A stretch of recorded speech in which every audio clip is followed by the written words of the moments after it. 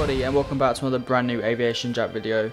Today you join me again in MSFS 2020, and today it's going to be another tutorial as Simbrief have recently announced that you can now use Simbrief routes in Microsoft Flight Simulator, which is amazing because I've always used Simbrief to plan my flights. So I thought, what better than to show you guys how to use Simbrief integrated with MSFS. So without further ado, let's get on with it.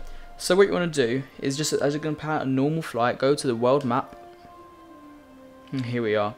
So we're on the world map here. If we go back over to Europe, there we go. So let's say I wanted to plan a flight from London Gatwick to Madrid. What we would do is select the plane we want. So if we go to all, let's go on the A320. Click the A320 Neo.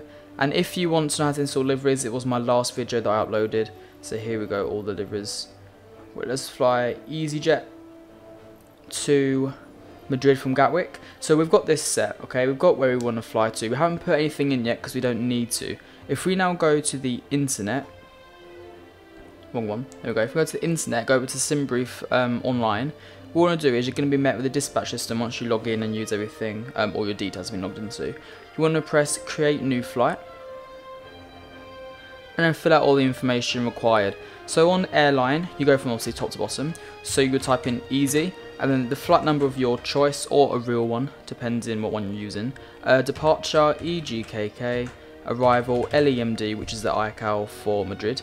Airframe, we want to go to A320. There's no A320 Neo on here, so A320 is the best you've got. Doesn't really matter because we're talking about the route.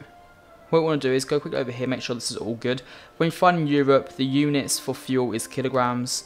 The OFP layout, we're flying EasyJet, so you want to go to easy. And that's all that section done. This part, you can choose whether you want to fill it in or not, but you don't have to. I usually always change the registration just to make things a bit more realistic. So if I was doing P3D, I'd obviously change it to EZUA or something like that. Time and route is 2 hours and 50 minutes. You don't touch any of this unless you want to change your passengers, cargo and zero fuel weight, but this does it automatically for you.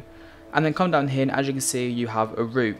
Make sure you press analyze route before, just to make sure it's valid.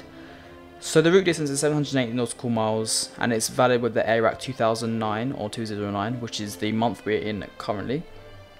You can have different routes if you want different routes, but I always use one that's best for what we're flying. It gives you the best route.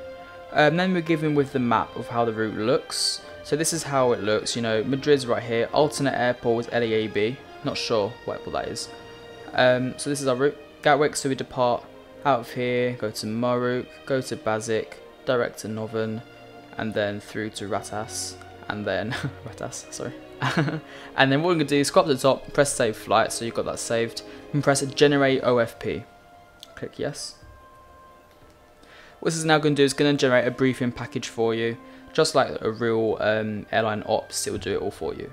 Here we go. So this is just the overview of your flight. So your easy, your flight number, your aircraft, your call sign, origin, destination, alternate cruise, flight level, date, departure, airtime, block fuel, extra fuel, zero fuel weight, takeoff weight, your routing, and all of this here. If I was you, I'll keep this page open during your flight in case you want to check anything.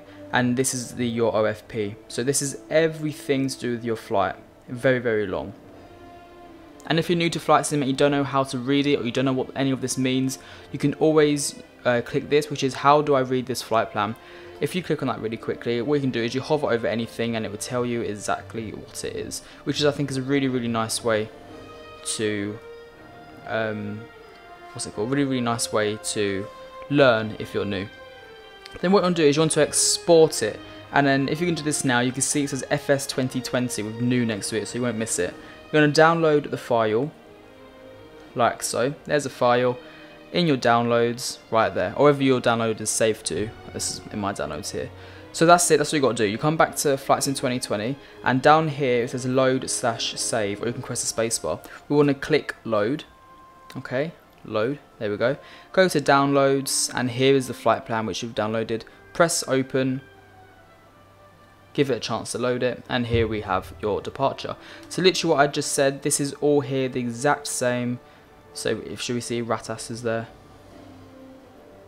Here we go, Ratas. So we know it's the right flight plan. Literally what you just saw in Simbrief is right here. You can always change this to departures that you want, but If you're doing it online, say on VATSIM, you get given the departure. That is required of you, so there's no need to really change it. But there we have it. This is everything. This is anything you need to do. And then when you press fly, your flight plan will be loaded into the aircraft. You don't have to do anything. So there we have it. Thank you for watching the video. I will see you next time, and I hope it helped.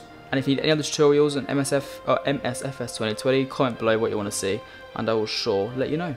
See you soon. Bye bye.